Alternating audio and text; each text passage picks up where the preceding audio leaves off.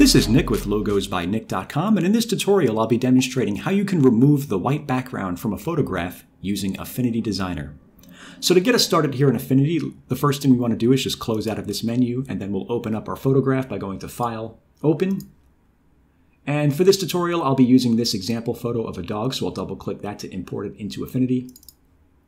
And since this is a rasterized photograph that's made of pixels rather than a vector design, we're going to want to work with the pixel persona for this tutorial. So to access that, we'll come up here to the top left portion of the screen with this little icon that's comprised of some colored boxes and click on that. It should say pixel persona when you hover your cursor over it. Go ahead and click on that. So now we have the pixel toolset over here. So what we want to do first is remove the lock from the layer. So I'm going to right click on this layer over here, and where it says lock, just make sure to go ahead and deselect that. If it's already deselected, then you're good to go. Otherwise, just go ahead and deselect it. And to remove this white background, what I'm going to do is use a tool over here known as the selection brush tool. You can access it by clicking on this icon over here or by pressing W on the keyboard.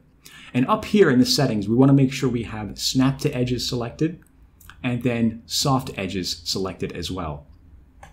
So if you bring your cursor onto the canvas here, you'll notice your cursor is now a circular brush, and you can change the size of that brush by using the left and right bracket keys on your keyboard. The right bracket key will make the brush bigger, the left bracket key will make it smaller. So for this tutorial, I want to make my brush about this big. You could just eyeball it. You don't want to make it too big, but then again, you don't want to make it too small. So a good medium size like that's pretty good. And what I'm going to do is I'm just going to start painting around the edges of the subject here. And if you notice, as I'm painting around the edges, it's placing a dotted line around the subject there. And it's being placed automatically. It's using an algorithm to determine where the edges of the subject are. And if you notice, it's far from perfect. It's missing, it's bleeding into the subject here, but that's okay. We're going to go back and correct that in just a minute. So for now, let's just focus on painting around the subject here like this, creating a very rudimentary outline going around it. Like that. To move the page around, I'm just pressing down the mouse wheel and moving the mouse like that. And I want to fill in the rest of this white area too. I want to get rid of the rest of this white area. What we're really doing here is we're creating a selection around the white area. We're not creating a selection around the dog. It's actually the inverse of that. So let me get rid of the rest of this white area in here, move the edge of the selection out to the border there.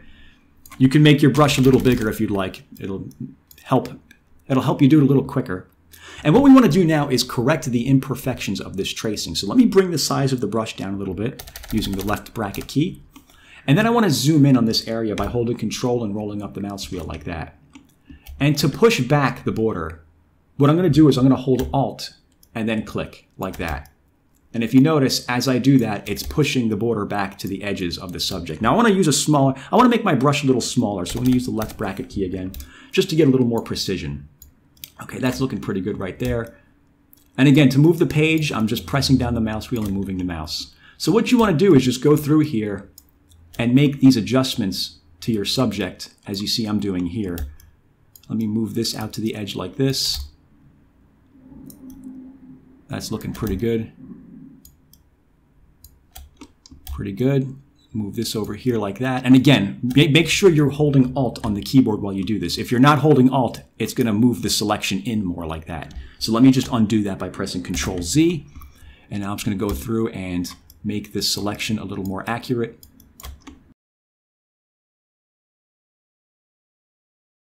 Okay, so once you're finished, what you could do is just hold Control and roll down the mouse wheel to zoom back out. As you can see, I have an outline going around the subject here. I just want to scan through this really quickly just for any missed imperfections here. If you notice over here, I missed a spot right here, so let me go and fix that. And it looks like I missed a spot up here as well, so let me go and fix that. Fix this little area as well. And I'd say that's looking a lot better. One more little area right here. There we go, pretty good. Now what we want to do is open up the Refine menu over here with this button that says Refine. Go ahead and click on that and it's going to open up the Refine menu. And as you can see, it's going to apply a red mask going over the area that you've selected. Now what you can do is you can use this red mask as a reference to determine whether or not your tracing is accurate. Now if you look over here on my tracing, it looks pretty accurate. If yours doesn't look as accurate as mine, you can adjust it further by zooming in over here and painting in over some of the fine details like the hairs and stuff. If there's any stray hairs that aren't included, I'm trying to find one as an example here. Over here, we have some stray hairs that aren't included. You could just paint over that and it'll include them in there with that red area. And then you can also adjust some other settings over here, like the border width. You can increase or decrease that. Mine looks pretty good by default, so I'm just going to leave it at 10%, which is what it was previously. And then you have some other settings you can play with over here, like the smoothness and the filter and the ramp and so on and so forth. Mine looks pretty good as it is. If yours doesn't, just go ahead and play with these settings to see if you can get an accurate tracing like I have here. Then go ahead and click apply. And once you've done that, to get rid of the white background, all you have to do now is just press delete on the keyboard, and now it's gone. So what we can do now is, now that the background's gone, we can remove the selection by going to select, deselect. And all we have to do now is save our work, or export it rather. So to do that, I'll come up here to where it says File. I'll come over to where it says Export. We want to use Export rather than Save. Click on Export.